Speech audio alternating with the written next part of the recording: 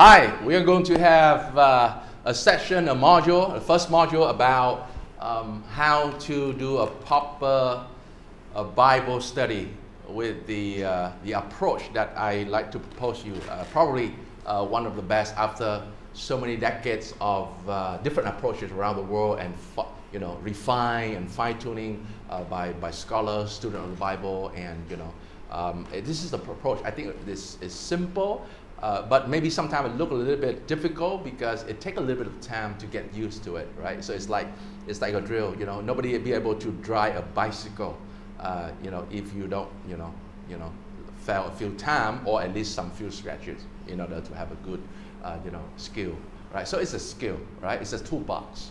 It's not something, for the expert. I believe everyone can learn, take a bit of time, and then can do it. So first thing first. When you look at this, what do you see? Just tell me from your gut feeling, what do you see? Post-it note, okay, good. What can you guess here?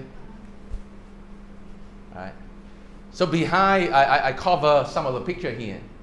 So behind the post-it note, after that, I will peel it off, and then you see a big picture. So the idea is, what do you see here, just here?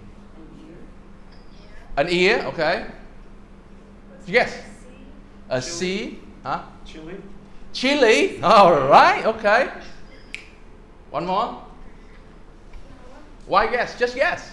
What do you see? Flowers. Flowers, okay. A color red. A color red, okay, yeah, makes sense, okay. Okay, all right, so this is like one text, sentences, or paragraph you look in the Bible. You open the Bible, you see one line. Especially those who first introduced by like daily Bible verse and daily devotional, the daily bread. One verse, very short. I mean, it's a good introduction. It's like the parent will give you a little bit of milk, a little kind of a soft puree, and for you to digest a little bit. I mean, good start. But if you've been a Christian, I think, if more than a year, and you still kind of like to read that one line, you'll never be able to grow because there's no solid food, right? And the adult grow because solid food. You need to be able to eat certain things, and even when you come to a certain level, you need to be able to eat the fish, take the meat, and spit out the bone. The same with the rib. You can enjoy the rib with the sweet meat near the bone, but you throw the bone. It's same with the book. So any book you read, including the best book, Christian book, you still have to eat the meat and spit out the bone because they're bone, except one book. That is the Holy Bible. That is the Scripture. That's God's sacred text. There will be no bones. What you see may not make you feel uncomfortable, but no bones. Okay, so if I peel out one more, what do you kind of guess here? The heart? What else? You see?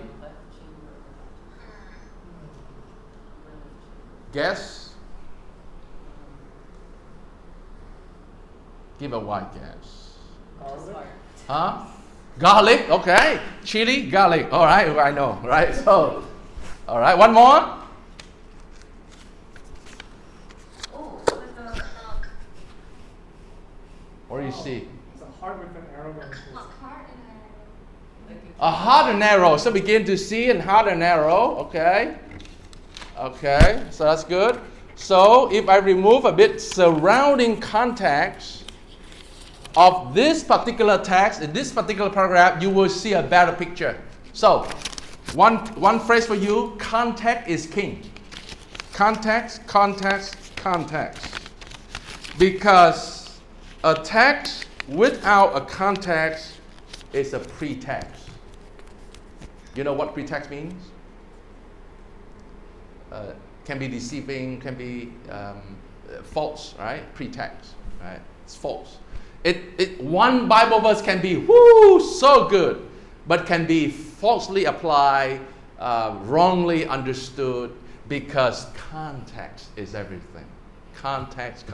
Okay. So now a heart with an arrow, the kind of leading, right? So you can have a picture. All right. For a few more context. Okay. Let me open this one. What do you see? All right, you guess. Okay, I've opened this one. Okay. What do you see? A G. Okay. G-O-D. Okay, you can have a good guess. You know, sometimes we read the Bible, can make quite a good guess. And then, you know, this one, G-O-D. Right. Now you can make G-O-D, but, you know, you don't know what behind G-O-D. Right? And so another layer of context, you will be able to see certain things. So what do you see? God save and heal. I mean, I want to come broken heart, right? But then you read another larger context expanded. That's just why sometimes you read the Bible and say you have a lot of questions. By the time you end the book, I hope, a lot of questions have already been answered. Why? Because Genesis to Revelation is the progressive revelation of God's Word. So which means that every from the beginning to the end, it's like any book. There will be a beginning and there will be an end. And there will be middle parts, right? So whenever you read any book, you must know, is it Old Testament, New Testament, is it a letter? You need to know the genre. So if you listen to music, you know, I can walk into a place and they play jazz music. I say, wow, it doesn't sound right because, you know, I'm trained classical music. I don't want to listen to classical music. And so you need to understand the genre of the text as well, which is, you know, another module for that. But if I move one further, you will see other context. Guides, correct, trains. Okay, it's just an illustration of context is king. So whenever you read a verse that you like so much, and oftentimes if people are not trained with the Bible study, oftentimes they take a beautiful verse out of context.